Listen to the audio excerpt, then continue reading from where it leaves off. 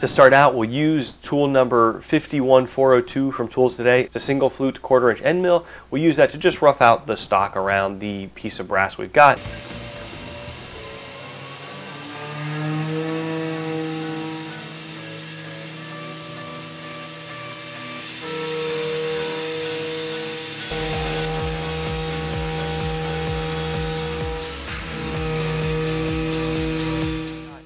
And then we'll use RC 3400. It's a 4 flute, about 2.5 inch face mill. It'll give us a really nice finish over the top of the part.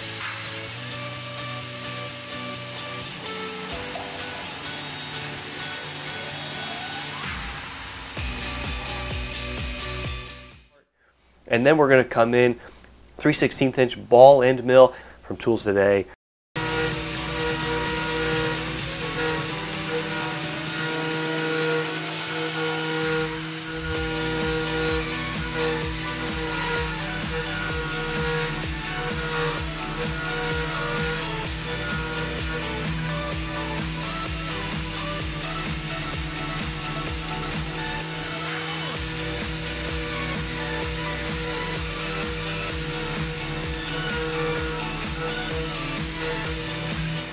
That same 1/16 inch end mill, and God, it's just beautiful from ToolsToday.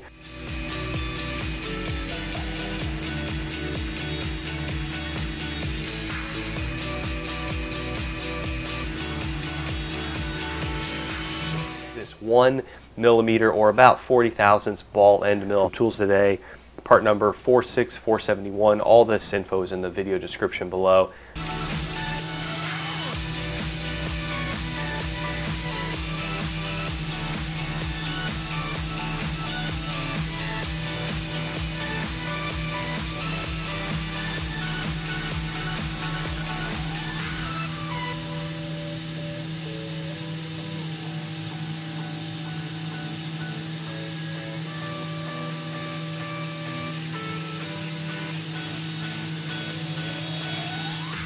Look at that. Let's zoom in with the 100mm macro lens and see how she looks. Isn't that awesome, folks? Look at the detail in that.